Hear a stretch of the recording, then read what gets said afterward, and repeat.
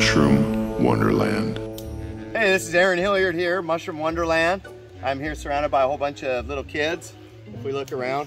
And picking mushrooms with your kids is a thing, and it can be really fun.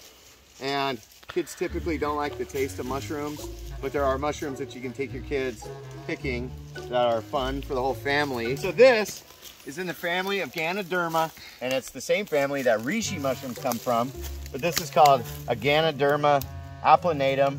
And if you look right here, all this brown rusty color, this is all spores that dropped out of the mushroom, and there's so many spores that blow off in the air that it actually lands on top of the mushroom itself.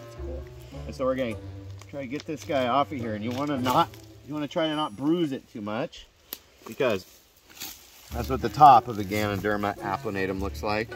And if you look underneath one of these, this one's not perfect, and it's all speckled, but it bruises really easily on this porous surface. Here, try to write something on there. Can you write your name? Look at that. Write the rest of it.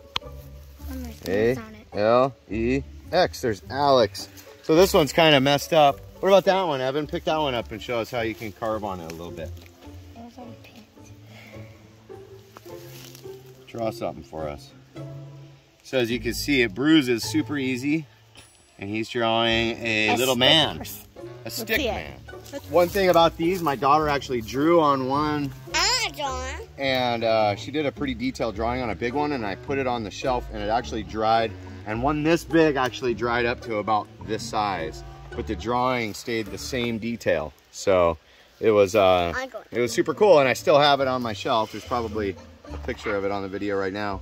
But so this is the Artists Conch, and there's actually like really famous artists who do beautiful work of art on these, just with the bruising of the pore surface of the Ganoderma Applanatum.